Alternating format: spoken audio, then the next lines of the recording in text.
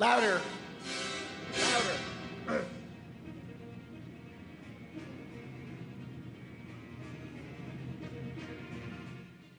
Louder.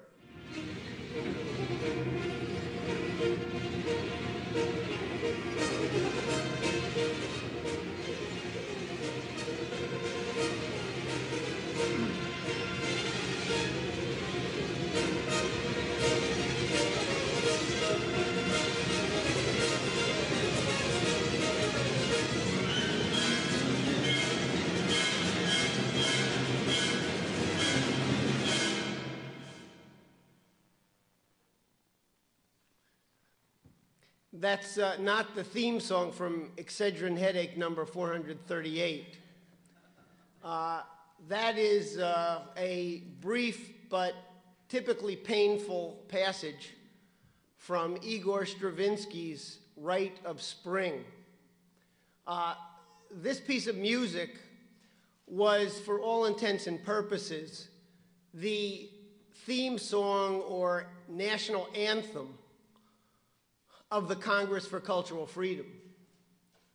In 1952, the centerpiece of a month-long cultural festival in Paris, France, which was the kickoff organizing event of the Congress for Cultural Freedom, centered around a massively built up and advertised performance of this piece of trash by Igor Stravinsky. And we'll, over the course of this panel discussion, find out probably a good deal more about Stravinsky and come to understand why Theodor Adorno of the Frankfurt School boasted that Stravinsky's music induces various forms of psychosis, including ultimately necrophilia. Now, it's a particularly insulting phenomenon that this kind of music, particularly the part of the third movement, that loud headache tone that you heard a moment ago, should be played in Europe by Americans immediately after World War II. Frankly, the music sounds like scenes from the firebombing of Dresden or the continual aerial bombardment of London during the Battle of Britain. So it was a particularly hideous image for Europeans to experience, this kind of hideous noise being presented as the sort of anthem of the new post-war culture of so-called freedom and democracy coming from the United States. Now, I think the key question that I want to take up today is, how is it possible, just a few short years after the death of Franklin Roosevelt, that this kind of hideous noise and the underlying philosophy behind it could be being presented as a cornerstone of American foreign policy towards Europe? I think that this gives you an idea, much more so than descriptive words, of the dramatic cultural paradigm shift that occurred in the United States and internationally with the unexpected, sudden, tragic death of Franklin Roosevelt on April 12, 1945.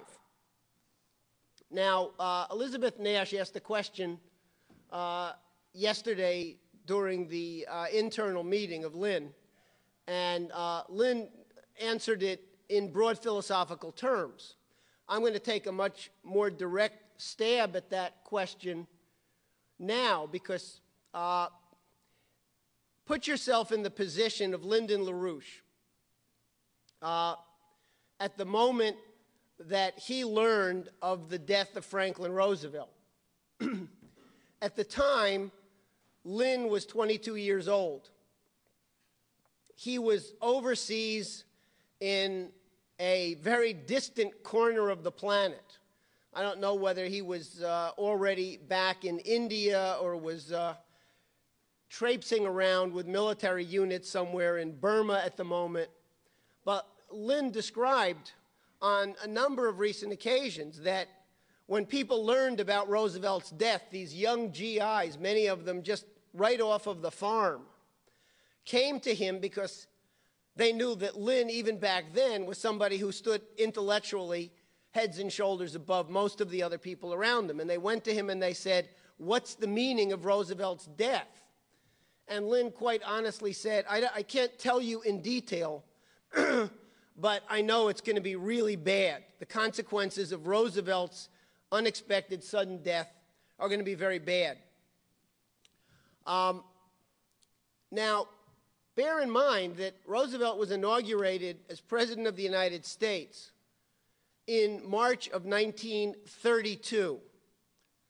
Lynn was 10 years old at the time, 6 months or 7 months away from his 11th birthday. And so for the whole World War II generation, Lynn's generation, they virtually spent their entire lives from the time that they were pre-teenagers living under the presidential leadership of Franklin Roosevelt. He'd already been president for 12 years in 1945, and he had just recently been reelected to an unprecedented fourth term in office. And there was a new vice president, Harry Truman, who was not a very inspiring or talented individual, to say the least. He was basically a local political hack. He had been installed as vice president because Roosevelt's enemies within the Democratic Party had moved to prevent Henry Wallace, who had been Roosevelt's vice president in the 1940 campaign, from continuing in office, because Wallace, by and large, was a loyal follower of the policies and spirit of Franklin Roosevelt. And Roosevelt's enemies were preparing for what they hoped would be Roosevelt's early death, so that they would be in a position to immediately move to seize power and radically change the direction of American politics. And that's exactly what happened.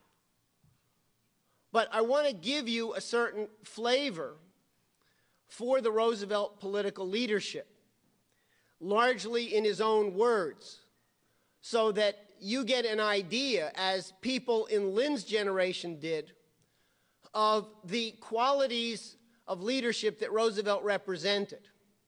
And therefore, you can understand why it is that the experiences that Lynn's generation went through represented the same kind of shock trauma that the baby boomer generation would go through in the 1960s, leading to the disaster known as the drug, rock, sex counterculture and everything that's followed from that. In fact, there were two profoundly traumatic events that occurred in very rapid succession before Lynn celebrated his 23rd birthday. First was the death of Franklin Roosevelt and the accession to power of this little man, Harry Truman, who from day one was virtually a pawn in the hands of Winston Churchill and Roosevelt's enemies, his erstwhile wartime allies, but in fact, his profound philosophical and political enemies. The second event was the dropping of the atomic bombs on Hiroshima and Nagasaki, beginning an era of psychological terror and the continuous fear that the human race would now destroy itself through the use of nuclear bombs. And that happened in, I forget the exact date, late August, early September of 1945.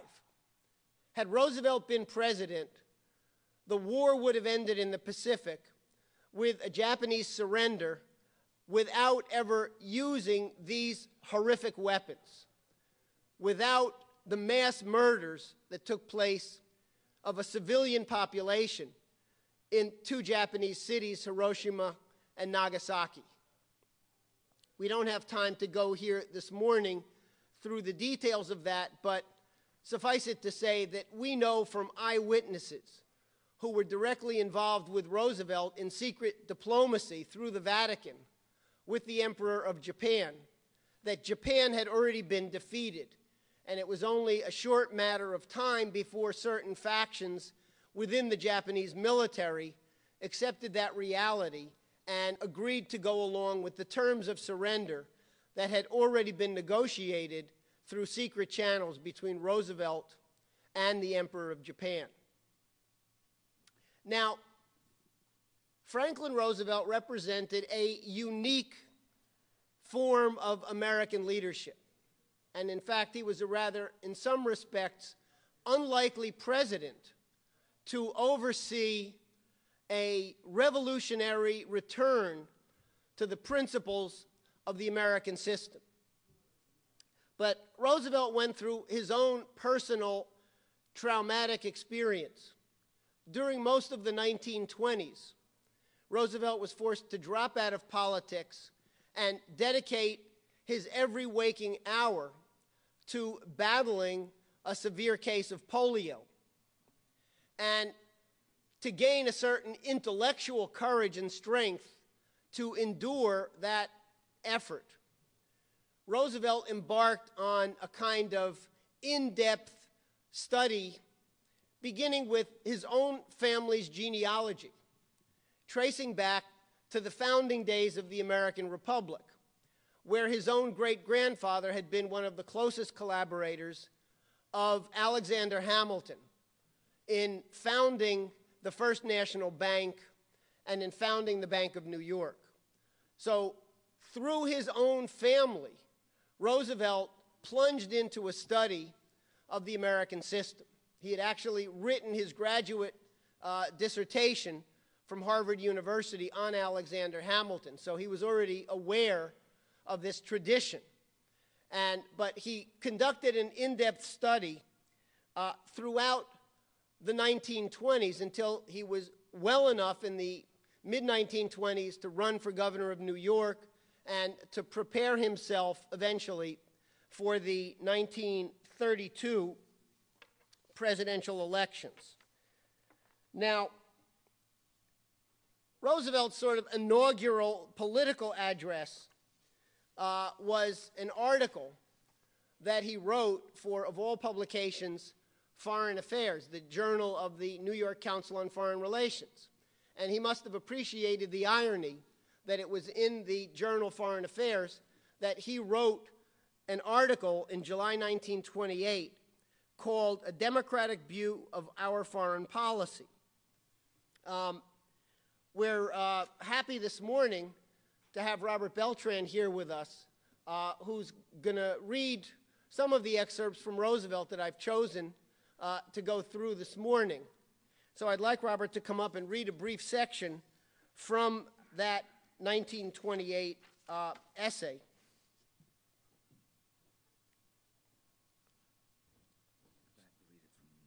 Yeah, right. Because I've got it. Yeah, you're going to read this. This is going to come a bit later. So the first thing is starting there and then ending there. Oh, okay.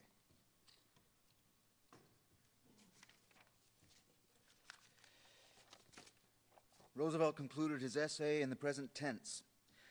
The time has come when we must accept not only certain facts, but many new principles of a higher law, a newer and better standard in international relations. We are exceedingly jealous of our own sovereignty, and it is only right that we should respect a similar feeling among other nations.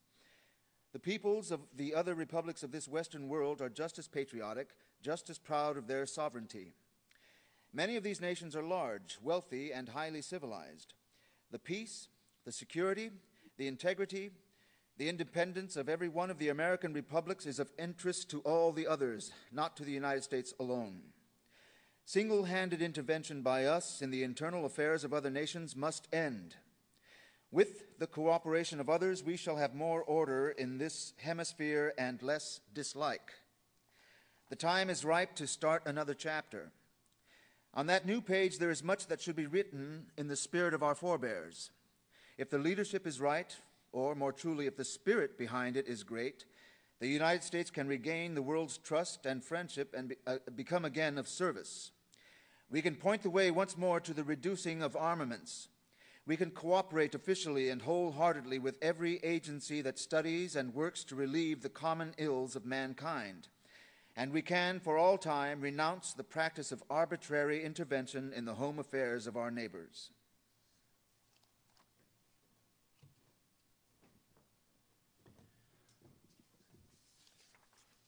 So Roosevelt stated a foreign policy intent with this 1928 essay in Foreign Affairs. And he was a man of his word.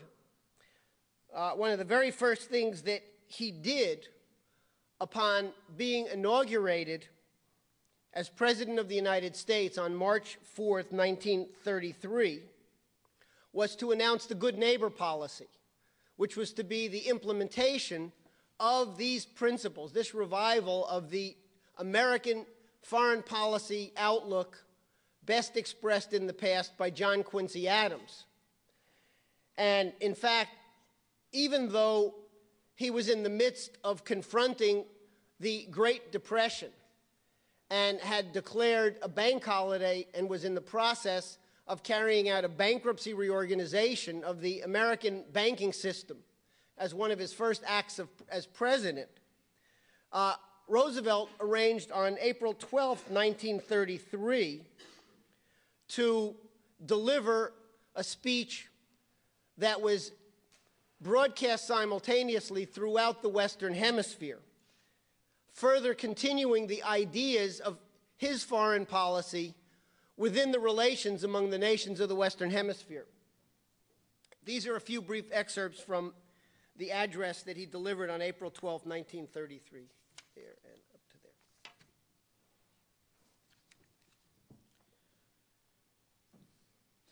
Common ideals and a community of interest, together with a spirit of cooperation, have led to the realization that the well-being of one nation depends in large measure upon the well-being of its neighbors. Friendship among nations, as among individuals, calls for the constructive efforts to muster the forces of humanity in order that an atmosphere of close understanding and cooperation must be cultivated. In this spirit, the people of every republic on our continent are coming to deep understanding of the fact that the Monroe Doctrine, of which so much has been written and spoken for more than a century, was and is directed at the maintenance of independence by the peoples of the continent. It was aimed and is aimed against the acquisition in any manner of the control of additional territory in this hemisphere by any non-American power. Each one of us must grow by an advancement of civilization and social well-being, and not by the acquisition of territory at the expense of any neighbor.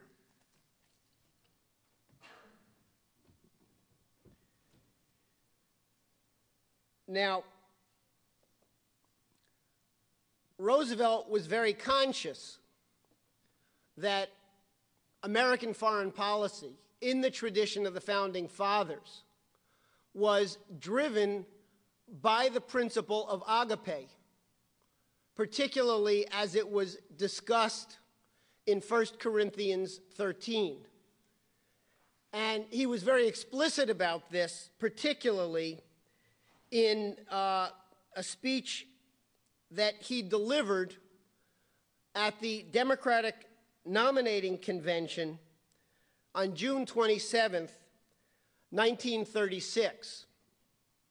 Now, compare, if you will, the words you're about to hear from Franklin Roosevelt with the circus atmosphere that we ran into up in Boston, and that has been generally the characteristic of the Democratic and Republican parties for the recent decades since the cultural paradigm shift that we're discussing today. So have that in the back of your mind as you hear Roosevelt's invoking of the cornerstone policies of what he proposed to be his second term in office as President of the United States. Start it right there where the quote begins.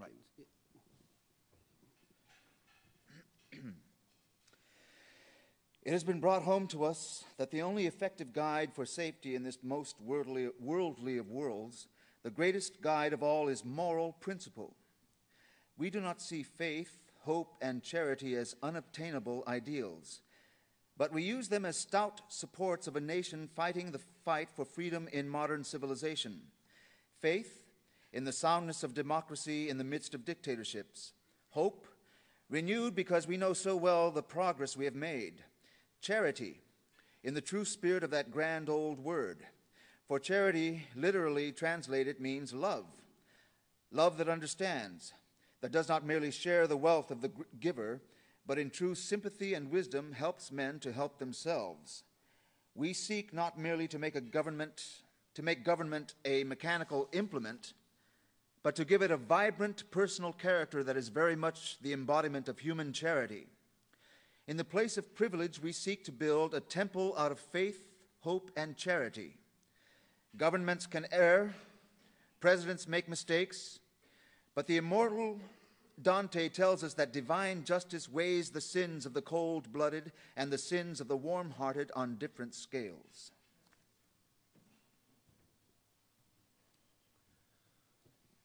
So once again, you get the idea that you're dealing with a certain profundity of leadership in Roosevelt. Hopefully people got somewhat of a sense from the morning panel on Sunday of the great projects that Roosevelt launched as the cornerstone of his plan for domestic economic recovery. So that this was not merely a president who was capable of delivering fancy words or profound ideas devoid of real content. He was absolutely dedicated to the concept that the United States would restore its role in the world, and that the mission of the United States, after having taken the leading role in recovering from a depression at home and having defeated fascism overseas, would be to continue the process of the spread of the ideas of the American Revolution. Roosevelt's concept was that the United States, stepping onto the stage of world leadership at the end of the Second World War, would lead the process of decolonization and economic recovery on a global scale. So that the death of Roosevelt, the accession of Truman, the launching of the Cold War with Winston Churchill's speech in Fulton, Missouri in 1946, represented a profound overturning of every fundamental principle that Roosevelt had stood for and had fought for during his presidency. And this was something that was profoundly understood by everyone in Lynn's generation coming back from World War II. Now, Roosevelt's son, Elliot, was one of his closest wartime confidants. He was the first in the family to volunteer for military service before the outbreak of the war, something that FDR was quite proud of. And whenever he was able to do it, when Roosevelt was traveling overseas to attend major international conferences with Churchill, Stalin, other world leaders, he tried to arrange it that his son Elliot could be traveling with him as his personal adjutant, so that they were able to have a great deal of private discussion at the end of the day. And Elliot Roosevelt made his own profound political intervention with the writing and publication of his book, As He Saw It, which was published in 1946. Probably many of you have seen the book. I'm sure there are copies floating around both here on the West Coast and back east. Elliot Roosevelt wrote this book because he already understood that the shift from Roosevelt to Truman represented a coup against virtually everything that his father had stood for during his 12 years as president. In the preface to the book, Eliot wrote, "The decision to write this book was taken recently and impelled by urgent events. Winston Churchill's speech at Fulton, Missouri, had a hand in this decision. All the signs of growing disunity among the leading nations of the world, all the broken promises, all the renascent power politics of greedy and desperate imperialism were my spurs in this undertaking. The unity that won the war should be, must be, in fact today, if we are to win the peace. But more and more since VE Day, and since the atom bomb first fell, this unity has disappeared. It is because I doubt that we have only drifted away from this unity. It is because I am convinced that we are being shoved away from it by men who should know better, that I feel it important for me to write this book.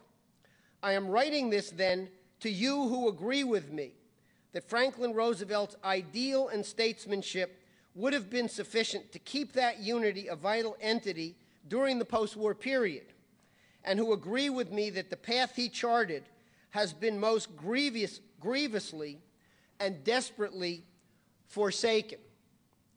So this is literally a year after his father's death, and with the Truman presidency, with the launching of the Cold War through the Iron Curtain speech by Churchill, and especially by the dropping of the atomic bombs, all of the great prospects for the world that had been in Roosevelt's mind were dashed.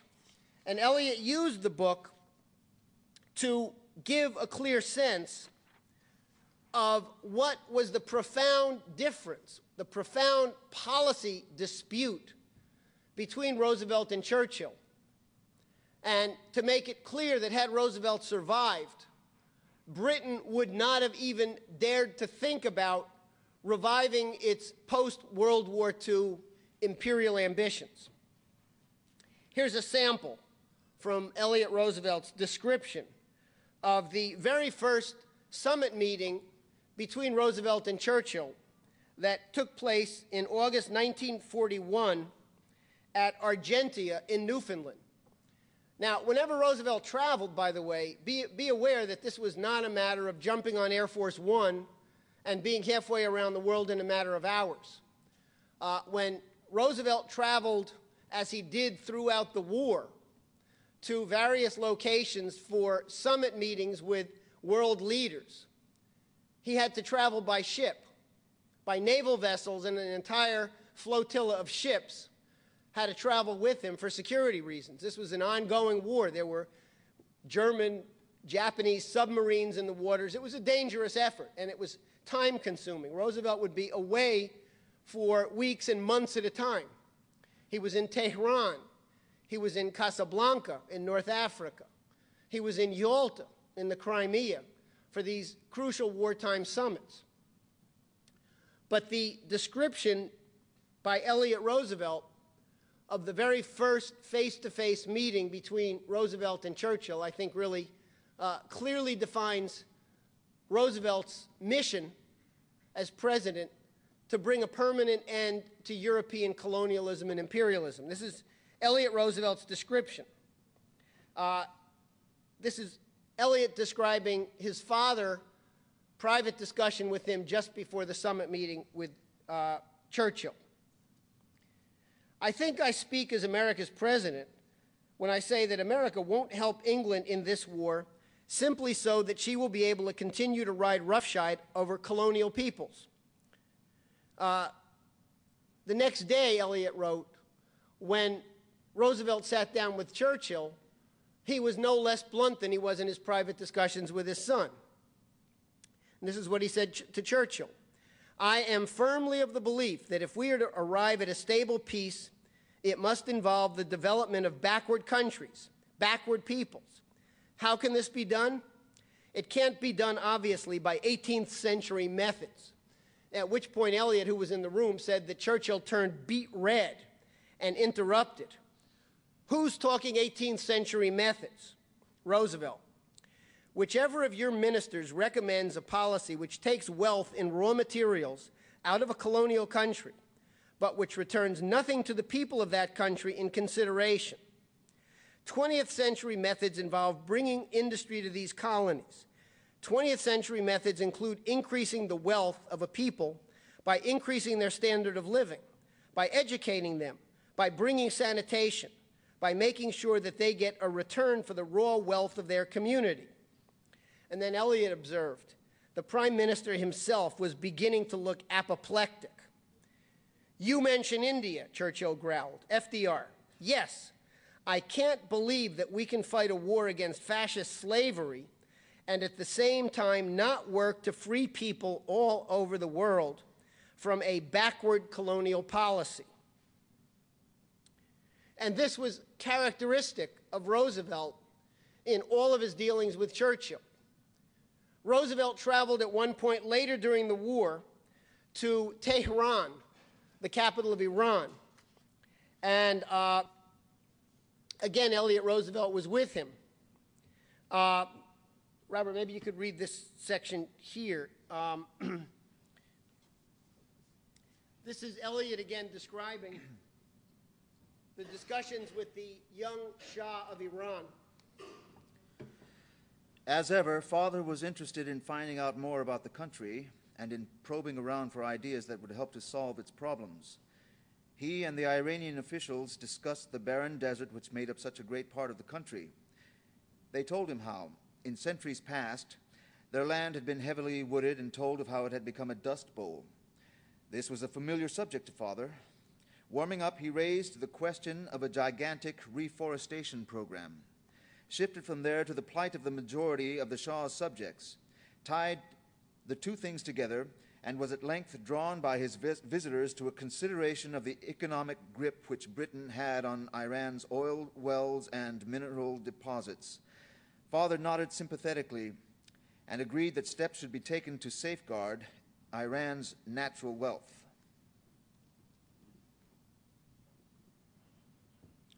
Right after the meeting with the Shah ended, Roosevelt instructed his son Elliot. He said, go find Pat Hurley, who was one of Roosevelt's key advisors, and tell him to get to work drawing up a draft memorandum guaranteeing Iran's independence and her self-determination of her economic interests, an agreement from the Russians and the British guaranteeing Iranian sovereignty and political independence. It should be a good example of what we'll be able to accomplish later on. So he was not only a man of these universal principles, which were the guiding principles of the American Revolution, but being the President of the United States, for the first time in the history of our nation, when we actually had the power as a leading world power to see these ideas through to implementation. Roosevelt didn't skip a beat. He used every opportunity, every situation. In the book, Elliott Roosevelt describes many other instances where his father would be in Africa or in other parts of the colonial world that had been dominated by Britain and continental European oligarchies for decades and centuries. And in every instance, his vision, very much reminiscent of the way Lynn travels around the world, was how can we put the most profound scientific ideas to work? How can we create true nations of true sovereign peoples? And these principles obviously imbued everything that Roosevelt did on behalf of the American people. I want to conclude by asking Robert to come up and read, again, excerpts from a 1932 radio address that Roosevelt delivered. This was before he had the Democratic Party presidential nomination and obviously before he was elected president. But this is the speech in which he invoked the forgotten man and made it clear that his presidency would be dedicated to bringing the forgotten man back into the mainstream of American politics.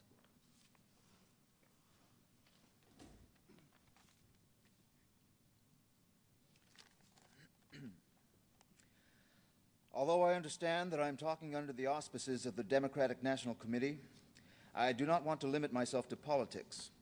I do not want to feel that I am addressing an audience of Democrats or that I merely speak as a Democrat myself. The present condition of our national affairs is too serious to be viewed through partisan eyes for partisan purposes. 15 years ago, my public duty called me to an active part in a great national emergency, the World War. Success then was due to a leadership whose vision carried beyond the timorous and futile gesture of sending a tiny army of 150,000 trained soldiers and the regular Navy to the aid of our allies. The generalship of that moment conceived of a whole nation mobilized for war. Economic, industrial, social, and military resources gathered into a vast unit capable of, and actually in the process of, throwing into the scales 10 million men equipped with physical needs and sustained by the realization that behind them were the united efforts of 110 million human beings. It was a great plan because it was built from bottom to top and not from top to bottom. In my calm judgment, the nation faces today a more grave emergency than in 1917. It is said that Napoleon lost the Battle of Waterloo because he forgot his infantry. He staked too much upon the more spectacular but less substantial cavalry. The present administration in Washington provides a close parallel. It has either forgotten or it does not want to remember the infantry of our economic army. These unhappy times call for the building of plans that rest upon the forgotten, the unorganized, but the indispensable units of economic power, for plans like those of 1917 that build from the bottom up and not from the top down, that put their faith once more in the forgotten man at the bottom of the economic pyramid. Obviously, these few minutes tonight permit no opportunity to lay down the 10 or dozen closely related objectives of a plan to meet our present emergency, but I can draw a few essentials, a beginning, in fact, of a planned program. It is the habit of the unthinking to turn in times like this to the illusions of economic magic. People suggest that a huge expenditure of public funds by the federal government and by state and local governments will completely solve the unemployment problem. But it is clear that even if we could raise many billions of dollars and find definitely useful public works to spend these billions on, even all that money would not give employment to the 7 million or 10 million people who are out of work. Let us admit frankly that it would be only a stopgap. A real economic cure must go to the killing of the bacteria in the system rather than to the treatment of external symptoms. How much do the shallow thinkers realize, for example, that approximately 1/2 of our whole population, 50 or 60 million people, earn their living by farming or in small towns whose existence immediately depends on farms? They have today lost their purchasing power. Why? They are receiving for farm products less than the cost to them of growing these farm products. The result of this loss of purchasing power is that many other millions of people engaged in industry in the cities cannot sell industrial products to the farming half of the nation. This brings home to every city worker that his own employment is directly tied up with the farmer's dollar. No nation can long endure half bankrupt.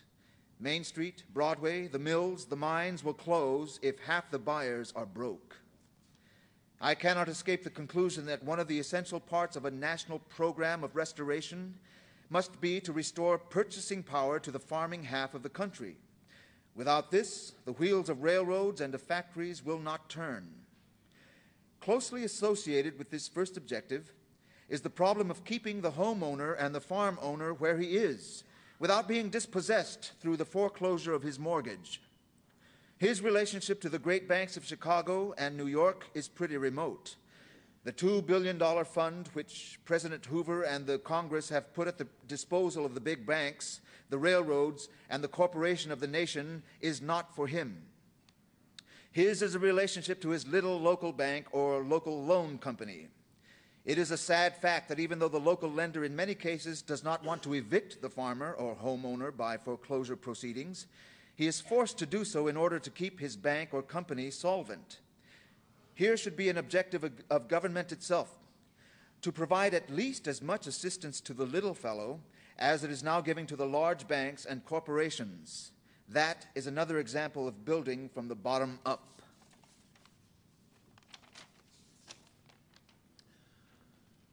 All that ended on April 12, 1945, with Roosevelt's death and with the accession to power of Harry Truman, the pawn of Winston Churchill and Bertrand Russell and the British oligarchy.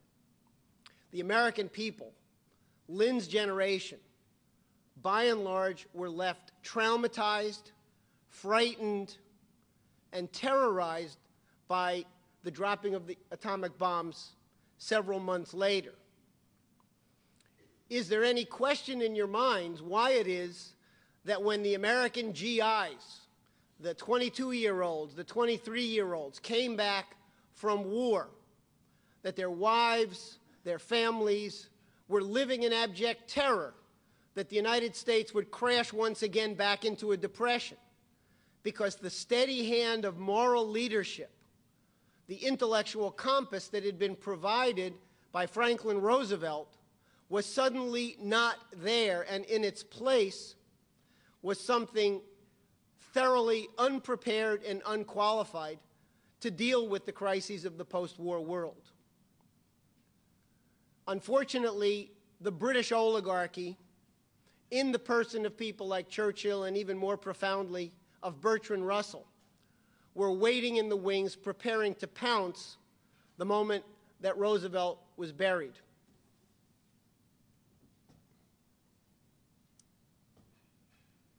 Delante? Yep, here. All right. So, as Jeff went through the question of the FDR revolution, it's obviously clear that when FDR died, it pretty much shattered the hearts and minds and souls of the American population. I actually remember when I was in D.C., I was organizing, and I met this elderly lady who was pretty much around Lynn's generation, and she went through a personal historical process of FDR through King through up to the present time, and she said when FDR died, she said, "We don't know what we're going to do, baby. We don't know what's next." And she tried to create a picture in my mind about the demoralization of the population at the time period. And suddenly it clicked in my mind what Jeff had brought up in terms of Lynn, when someone asked Lynn, what do you think about the death of Roosevelt? And he said it's a bad thing, very bad thing. So we want to hit on this question of what happened to Lynn's generation? What happened to the post-World War II generation? Why couldn't they carry on the political leadership that was fostered through Roosevelt? This elderly lady was unfortunately right, saying that the population just had no idea of what to do next. However, FDR's enemies, as you said earlier, was waiting literally in the bedside, his deathbed, with pre-established plans for destroying the developing nation state, in which FDR was striving to continue in the tradition of the American Revolution. So you had Truman, who was plopped in as a presidential, into the presidential seat, unqualified, incompetent of being president, and within months of becoming president, he dropped the only 2 atomic bombs on Hiroshima and Nagasaki.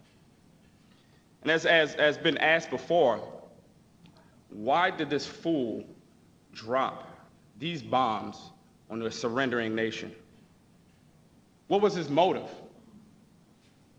Who or what was influencing Truman to act in this insane manner? So as Lynn said, I think the other day, he said, well, you have to investigate the nature of the ocean that the fish are swimming in. And there are several different characters that are playing in this game. I mean, I could go through a bunch of them, but I think one that is probably the most influential in the shadows of the policy making in the United States and Great Britain, and who was pretty much acting in the post-war to make the world safe or free, as he says, for the synarchists to move in. So I want to focus on this guy, Bertrand Russell, Lord Bertrand Arthur Williams Russell, the third Earl. And I asked earlier, I said, what is the motivation? What was the motivation of dropping these bombs on Japan? It obviously wasn't, it wasn't cooked up in a few months as Truman was in presidency. And as we know, Roosevelt had really no intention whatsoever of dropping or creating any type of madness such as this one.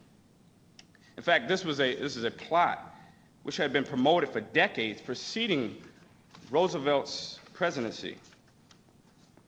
And Russell, he clarified this publicly in his contribution to a one paper that I want to bring up. It's called the Bulletin of the Atomic Scientists. This is written in October 1st, 1946. The title is The Atomic Bomb and the Prevention of War. And he goes through in detail of how he wants to create this terror on the population. So one of the, I think it's 28. Yeah.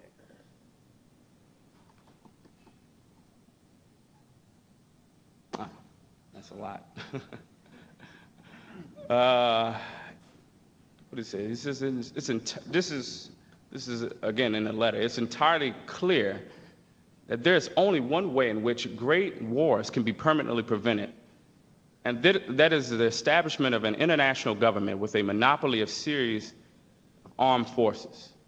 An international government, if it is to be able to reverse peace, must have the only atomic bombs, the only plant for producing them, the only air force, the only battlefields, and generally whatever is necessary to make it irresistible. The international government will have to decide all disputes between different nations and will have to possess the right to revise treaties. It will have to be bound by its constitution to intervene by force of arms against any nation that refuses to submit to the arbitration. Given its monopoly of armed forces, such intervention will be seldom necessary and quickly successful. Sounds familiar to today's. So in this 1946 report, Russell, he states explicitly that he wants to transform the recently established United Nations organization to the kind of one-world dictatorship for which the synarchists have can continue throughout the 20th century. And later in the piece, he goes through the idea of terrifying nations, as again it says there, to submit to the brutal military forces using nuclear weapons. So who is this evil-like creature, Bertrand Russell, Lord Bertrand Russell, as Jeff was going through? 27. Ah, wow, that guy. That picture there. Yeah. So he's the heir to the title of Earl of Russell. He's an oligarch. You can keep it up. Make sure people get this in their dreams tonight. They dream about this guy here. He's actually the grandson of Lord John Russell, who was the British Foreign Secretary during the Civil War. And he helped to deploy British and French naval forces who aided in the slavery for the Confederates in the United States and Abraham Lincoln's presidency. So I have a true hatred more for this guy.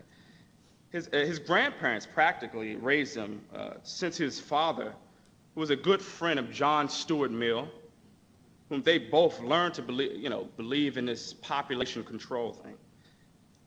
They both died, along with his mother and his father died early in age. A majority of his childhood, he was homeschooled. He was actually introduced to some of the classical thinkers, German, French, and English authors. But what happened to him? Lynn was actually introduced to these, some of the greatest minds in history too. When did he actually change and make the actual sudden shift in becoming evil? What I want to do is actually show you something he wrote in his autobiography on how, I'm gonna bring up one of my dirty birdies here. And to read a quote of how Bertrand shifted into this evil.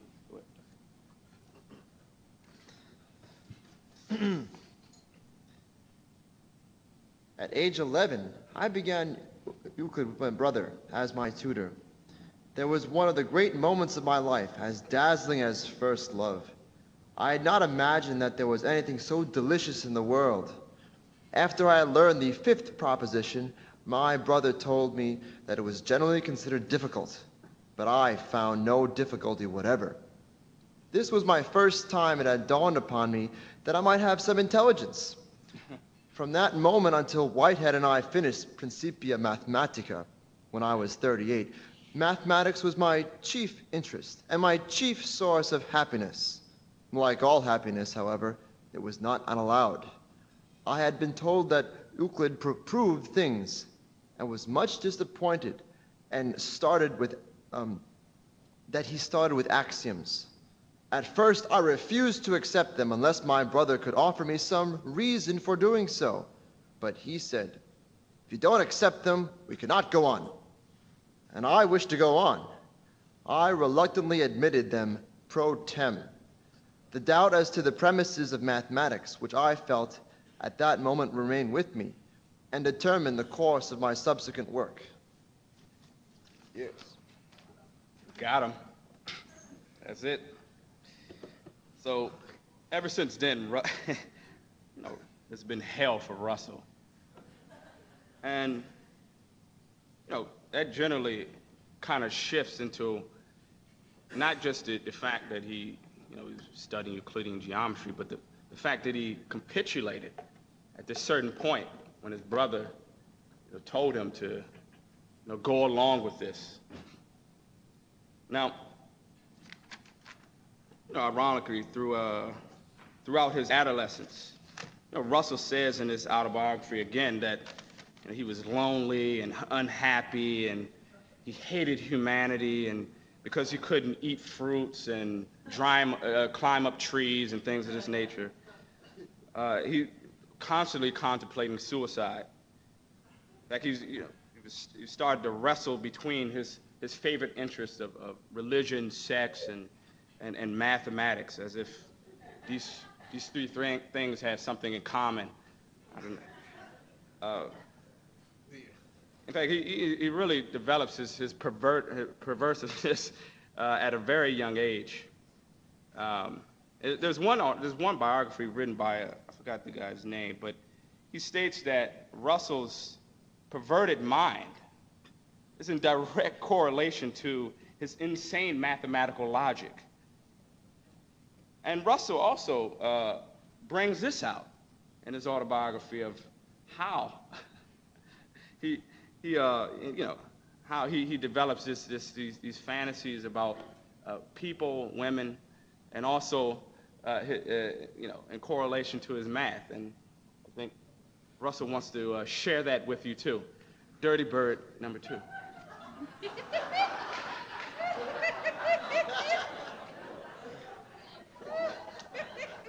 Oh dear. I do remember at 15, began to have sexual passions of almost intolerable intensity while I was sitting at work, endeavoring to concentrate. I'd be continually distracted by erections. I fell into the practice of masturbating, in which, however, I was always remained moderate, much ashamed of this practice, and endeavored to discontinue it.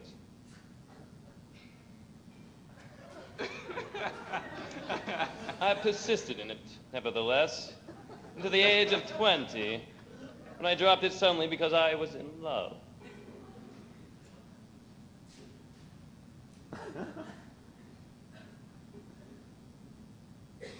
The same tutor who told me of the approach of puberty mentioned, some months later, that one speaks of a man's breasts, but of a woman's breasts.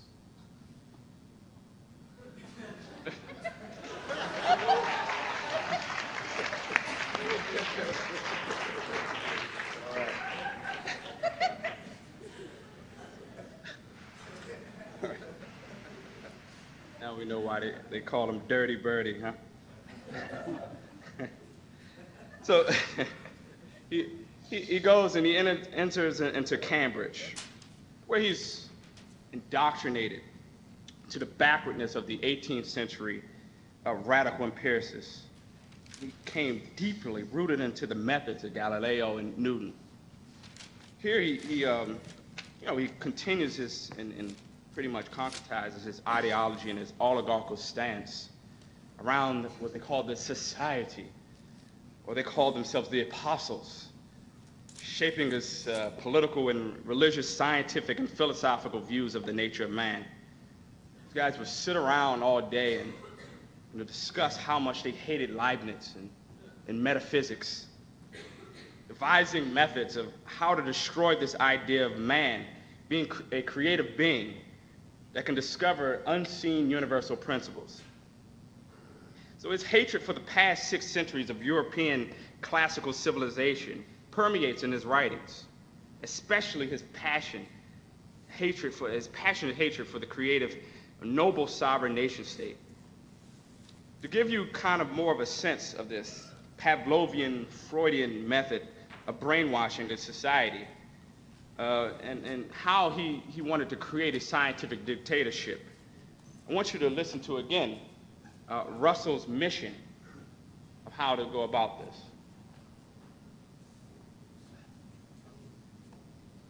All right.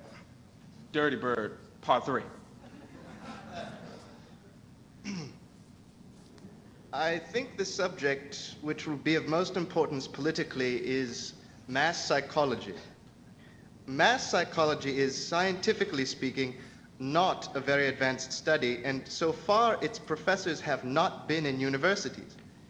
They've been advertisers, politicians, and above all, dictators.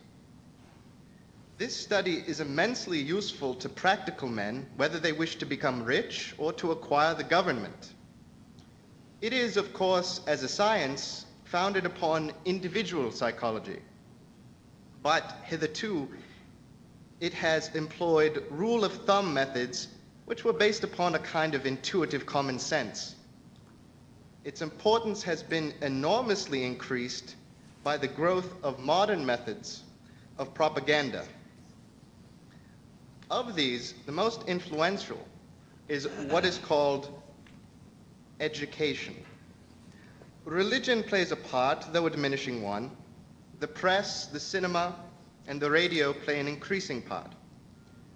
What is essential in mass psychology is the art of persuasion. If you compare a speech of Hitler's with a speech of, say, Edmund Burke, you will see what strides have been made in the art since the 18th century. What went wrong formerly was that people had read in books that man is a rational animal and framed their arguments on this hypothesis.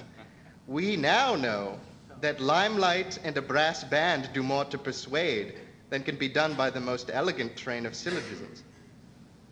It may be hoped that in time, anybody will be able to persuade anybody of anything if he can catch the patient young and is provided by the state with money and equipment. This subject will make great strides when it is taken up by scientists under a scientific dictatorship. Anaxagoras maintained that snow is black, but no one believed him.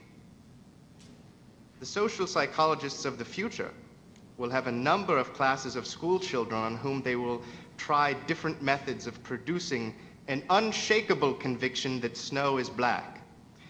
Various results will soon be arrived at. First, that the influence of home is obstructive.